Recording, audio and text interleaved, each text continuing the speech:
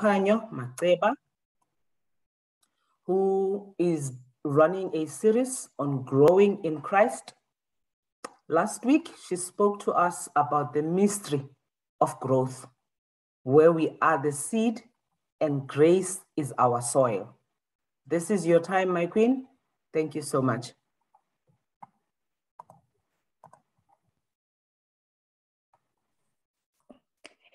Thank you so much, Shelley. Let me greet the blood-bought saints in the wonderful name of my Lord and Savior Jesus Christ. Amen. I just want to establish, am I audible? Am I clear to everyone? Yes, you are audible and very clear, my queen. God is good. Thank you so much. Let me take this opportunity again and greet you, beloved. You know, waking up these days, we cannot take it for granted. We always thank God for the gift of life because we know that we live in times where we're not even guaranteed about the next minute. So every time we find to breathe, we need to give glory to God. As I've been introduced, I'm Nokhanya Monyake, and I'll be talking about growing in Christ. You know, ever since I've been given this topic to talk on, you know, the Lord has been affording me a lot of platforms and opportunities for me to grow. And believe you me, one of that I would love to share before I go to my verse this morning. This week, God impressed to me pain as the necessity or an indication for life, you know, that you are alive.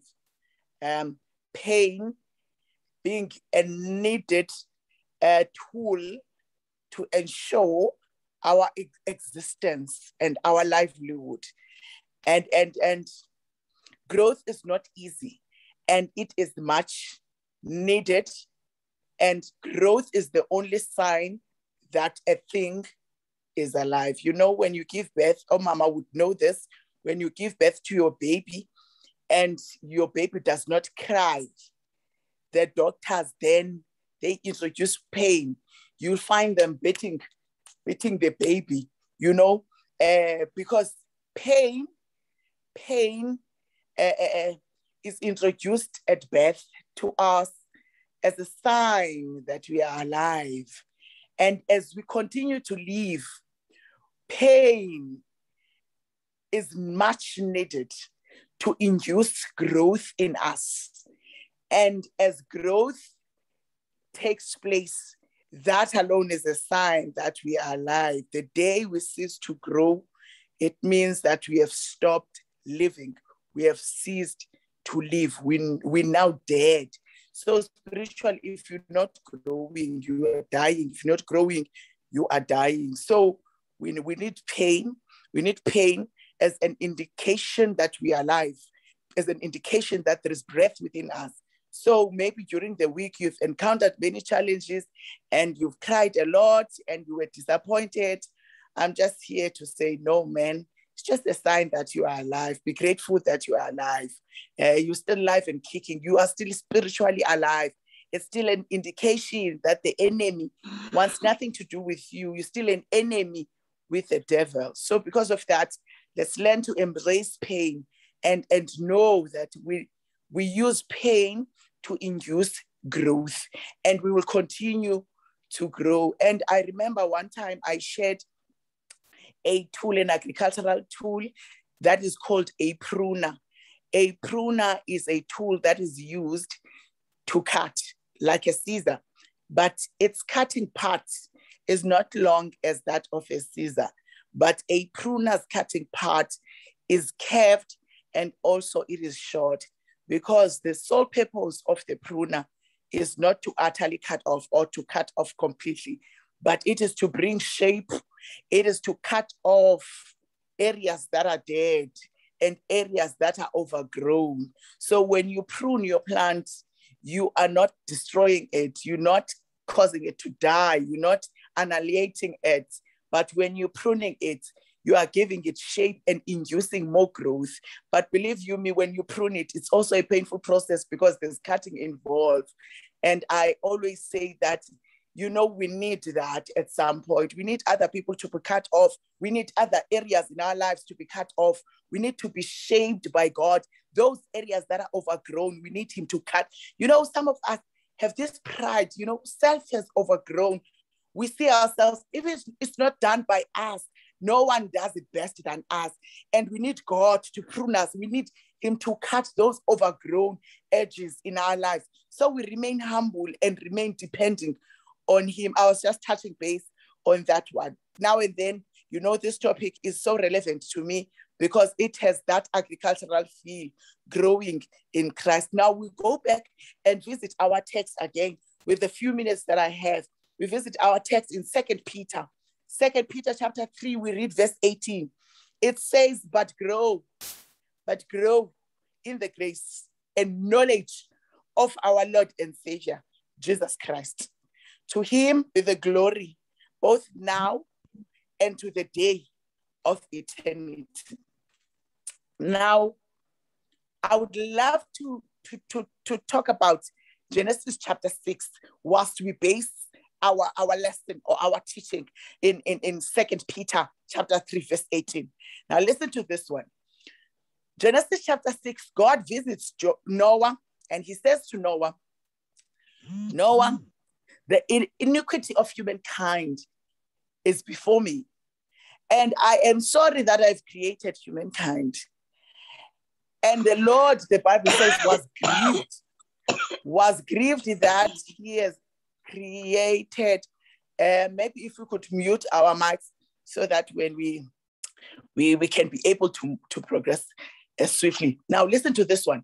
Now then God said to Noah, make yourself an ark, build yourself an ark.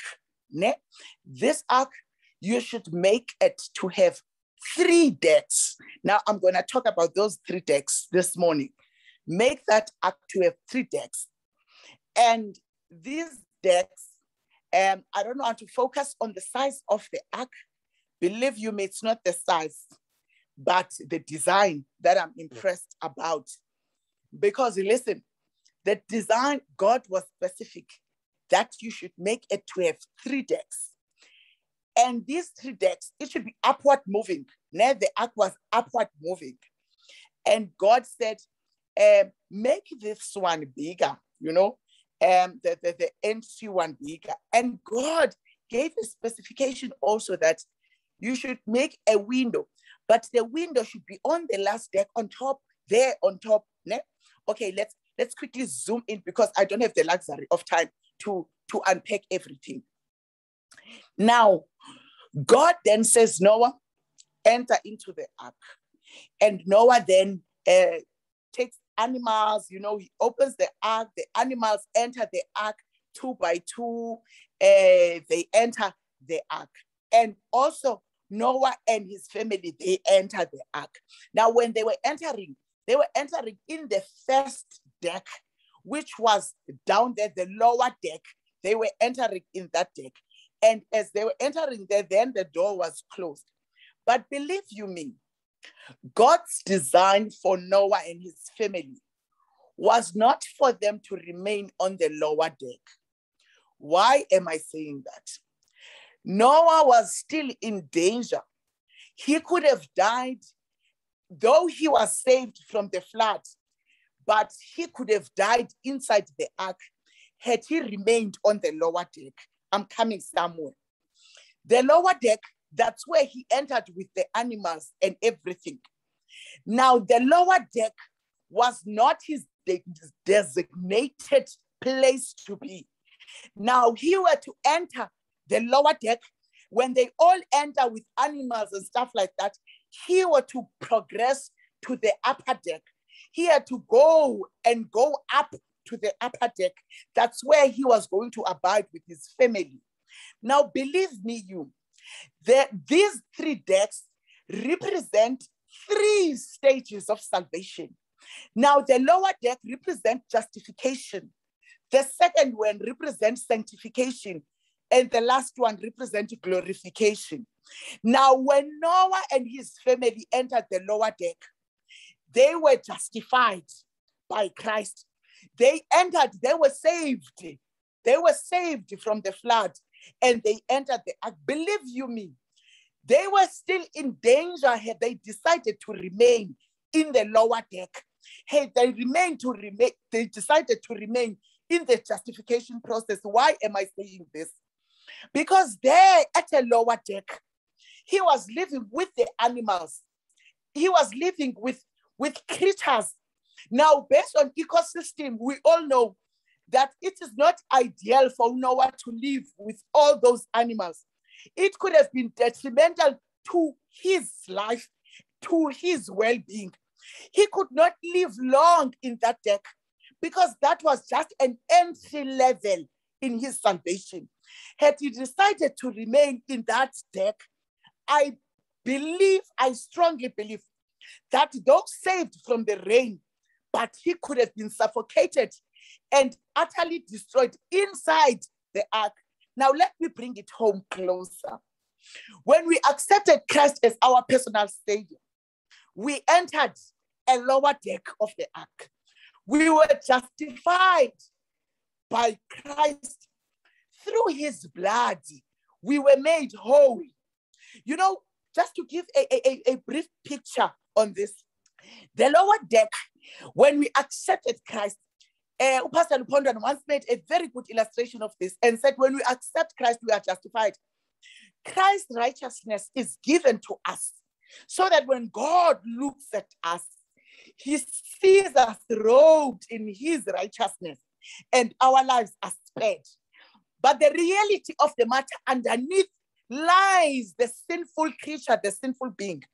He even said when he was making this illustration that it is like someone who's clueless about driving and you want a driver's license. This is what happens. Justification, it is when you are given a driver's license before you even do K53. It is when you are given a driver's license which is an indication that you are a well-known, a renowned driver in South Africa. But the reality of the matter is that you do not know how to drive. But justification, we are given license before we even do K53. We are given Christ's righteousness. We are given Christ's spotless and blameless character. And we accept it through faith. And as we receive his righteousness, the reality of the matter is that we do not know how to drive. We are still sinful. We still harbor habits or things that are sinful and not in according of God's word. Now then, after justification process, then God says that now that you are justified through Christ, now be ye holy. We go to the next deck, the deck of sanctification, a process where now a sinful being is made holy. Believe me when I say to you, it is possible to die in God's church whilst you're still at the lower deck. Many of us have entered through church and accepted God as our personal Savior years ago. But I am here to tell you that if you do not grow and outgrow certain habits, if you do not go to a point where you are now consecrated, you are made holy, you are now in a space where God now is teaching you how to be now and how to live like his child. The Bible says, beloved, now we are the children of God. The first or the crux of the matter is that we are now given a title that we are God's children, though we are still sinful in nature. But through the process of sanctification, now we are taught how to be the children of God, how to live as children of God, how to conduct ourselves as children of God. Now we go to the sanctification phase. We go to the sanctification stage where a sinner is made holy. It is a stage, Mazaran, where you enter the church. We know you still have your own habits. You still do your things backward behind the scenes. We know you still harbor and entertain certain sinful habits, but we need to grow. We need to get to a place where the grace of God now trains us, enable us to deny on all sinful ways, to say no to the devil. Now, grace, the other facet of grace, it gives us power. It enables us to say no, thank you to sin. Now, it is when we reach that stage of sanctification, where now the Lord eliminates the appetite of sin from our bodies. You know, where we are able to say, the pipe I used to smoke, I smoke it no more. The things I used to do, I do them no more. You know, Bazalwane, the process of sanctification is a process where God is teaching us, now that you are my children, this is how you should conduct yourself as a royal child, as a child of the throne. This is how you should conduct yourself. I am told that they at the royal house, the royal family, I am told whether the sons, they get married, the first few days, few weeks, few months, they invest on training whoever is now joining the royal family on the do's and don'ts of royalty. As a royal child, you cannot sit anyhow. As a royal child, you cannot laugh anyhow. As a royal child, you cannot eat everything, because there are rules and regulations. Now that you belong in this house of royalty, there are things that you need to get rid of. There are different hairstyles that you need not to do. They are told not to leave their hairs hanging. They need to dignify in a dignified manner, to fix their hair, fix their posture, guard how they speak, because now they are of royalty. Now, in the stage of sanctification, God is taking this ungovernable, lawless, rebellious, corruptible creature, and God in this sanctification stage is teaching us, now that you are of royalty, Nokhanya, don't eat everything. Now that you are of royalty, Nokhanya, don't speak and entertain everything. Now that you are of royalty, choose your company. Now that you are of royalty, guard how you conduct yourself, because now you are an ambassador of royalty. Bazalwane, this morning, God has sent me to say, grow, cooler, move from justification, move from the lower deck, because you will die. Though you are saved, you have potential to die. If you do not outgrow certain habits, they will suffocate you and you will die in your father's house. Grow and outgrow certain things. The Bible says, I can do all things. I can do all things through Christ who strengthens me. We can be holy. We can be perfect as he is perfect. God's grace is enabling. He can give us power to do as he wants us to do. As I'm about to close, I am told now, from that second deck, the last one, that's where the window was. That's where the window was, which means as they entered the first deck, they were unable to see the outside world. They were unable to see the rain, which required faith. As they entered the second deck, they were still unable to see, which required faith, because we walk by faith, not by sight. When we go through these decks, we do not need sight.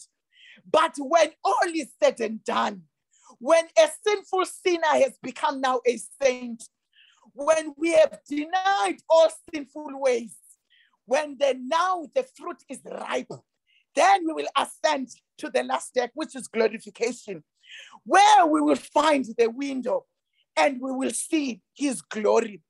Until then, let's continue to grow. We should be upward moving and forward driven. May God bless you as we commence this day.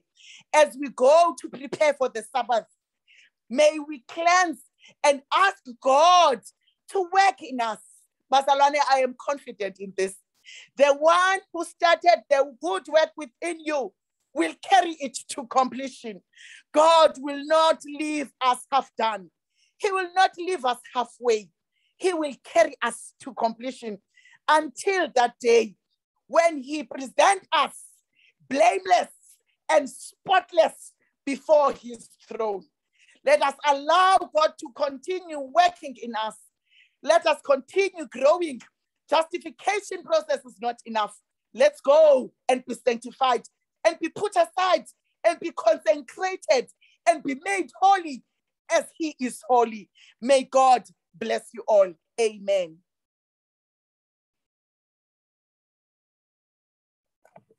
Amen. Can you please pray for us, my sister? Heavenly Father, who dwells in high places in heaven, we thank you so much, Lord, for the plan of salvation, which was not an afterthought, but rather a revelation of what has been laid before the foundations of the world.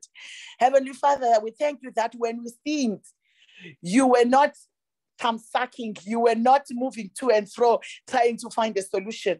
But when we sinned, you went to the plan that pre-existed before we even existed. And through that plan, it led Christ to die on the cross. We thank you, Lord, that we are justified. We thank you that when we accept you as our personal Savior, that you cover us with your righteousness, that we are made to appear. We are proclaimed righteous. We are proclaimed saints and holy, though we are sinners. We thank you that when you look at us during justification, you see the character of Christ in us. You see the holiness of Christ that is covering us. And we also thank you that you afford also as an opportunity now to get to a point where we mimic and ultimately become just like Christ. Heavenly Father, we thank you that by beholding, we become changed. Heavenly Father, help us to always gaze and fix our eyes to the cross where our salvation is. So Lord, when we fix our eyes in you, we are made, we become just like you. Heavenly Father, we are about to start this day. We know there are many challenges out there that are awaiting us. We receive them all, Father, with you next to us. For we know that all things work together for good for those who love you and are called according to your will.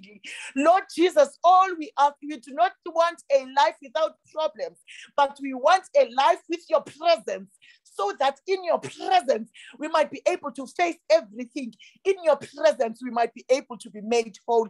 Bless each and every one of us as we commence and prepare for the Sabbath, so that, Lord, we are plunged in your blood and we are made holy to enter the holy hours. It is in Jesus' name that I pray, even for the forgiveness of our sins, believing that all that you have promised to give us in Jesus' matchless name. Amen.